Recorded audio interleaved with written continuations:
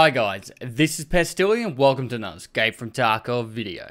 In this video, I'm covering the time that I looted 100 filing cabinets, and I've got all the data here. By 100 filing cabinets, I mean each and every single drawer, in total of 4 is one filing cabinet. So I looted 400 drawers over Shoreline and Labs, and here are the results. So guys, without further ado, let's crack straight into it.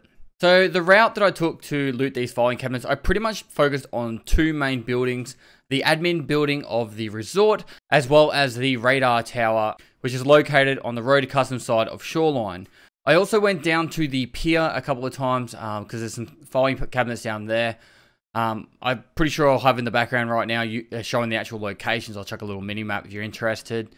And I pretty much just did my Shoreline route and just tapped into these filing cabinets and just did my normal loots. So they were kind of supplementing my already money runs. Also, whilst I was in Labs, there's filing cabinets throughout this whole map, and I just looted them as I went through Labs from time to time. But all these, what I can say here is, these are the screenshots. I used the screenshots from 100 consecutive filing cabinets. So it wasn't like I just did some one day, looted some filing cabinets, didn't take screenshots another day, and then looted some more on a following day. This is 100 consecutive filing cabinets. Now, I just want to note here that the wiki guys said that the filing cabinets on Shoreline and Labs are the only ones that can spawn the access cards, but they aren't certain of it. So if you guys do know that you can get access cards from a different map's filing cabinets, feel free to check that down in the comments below just to confirm it. But the wiki guys from their data mining said that you can't.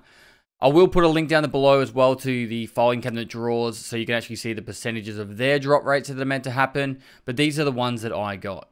Now, as you can see on the screen here, there is a list of all the items I found throughout the filing cabinets. Now, this is how many I found in each individual drawer over the looting process. So, I've worked it out that the percentage of finding it in a single drawer and not an entire filing cabinet, because you could times these numbers by 4 to get the exact number.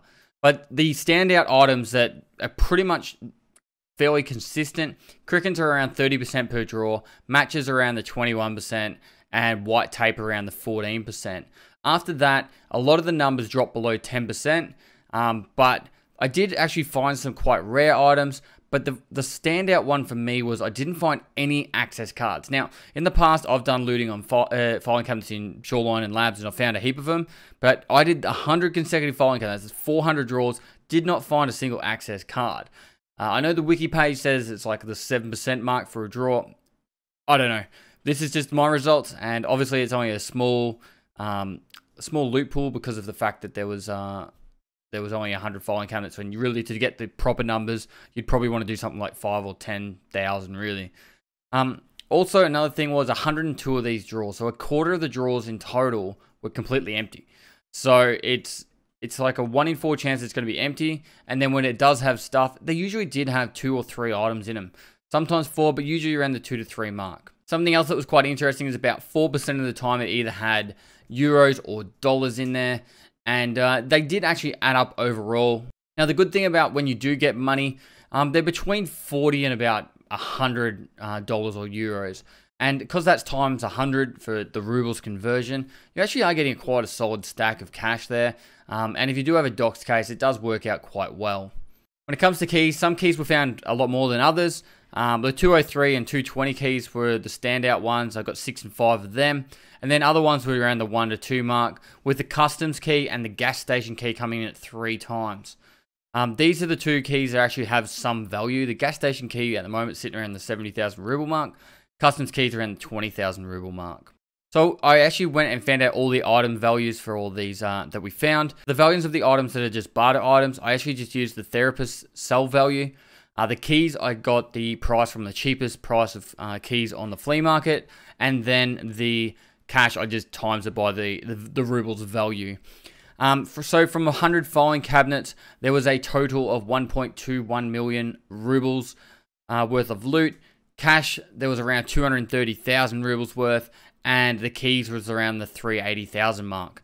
If you add this all together, it's about 1.8 million, which means each filing cabinet has around 18,000 rubles. To make that a little bit more simpler, every time you loot a single drawer in a filing cabinet, the average value of that drawer is going to be around the 4,500 ruble mark.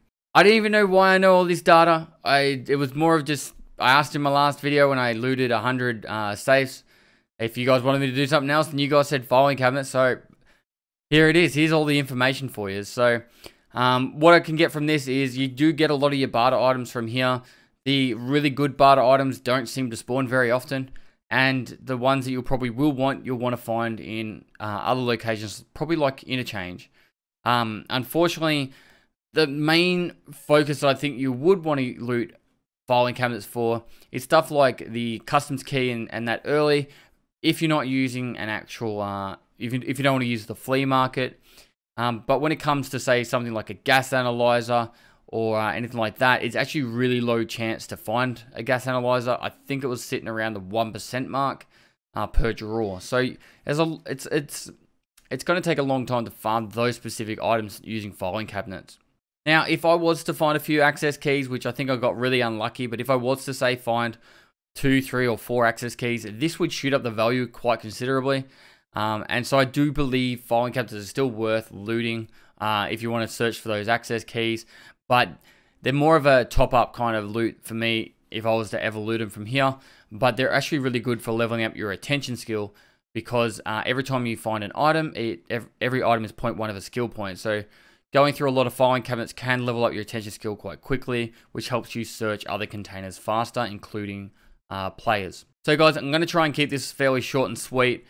If you guys got any questions about it, feel free to chuck it down in the comments below. But I'm done to death with looting filing cabinets. I don't really want to do that. If you want, I can even put the 400 screenshots up somewhere if you really want to like get excited over that stuff. I might do duffel bags. I'm kind of curious now where the cigarettes sit in duffel bags, because I know a lot of people will be trying to find the cigarettes, and I think duffel bags are pretty good for that, and maybe jackets. So maybe I'll go over the next few weeks, I'll loot every single duffel bag and jacket and build up a collection so I can make videos on that if you guys are interested. So guys, thanks for watching another video. If you liked it, give it a thumbs up. Subscribe for future content. I do stream on Twitch every day of the week. So go down the link below, give me a follow there. Got any Tarkov questions, feel free to hit me up on my live stream or down in the comments below. And lastly, I'll see you next time. This is a crucial moment in the heat of the war to fly and hit our targets down in the waves.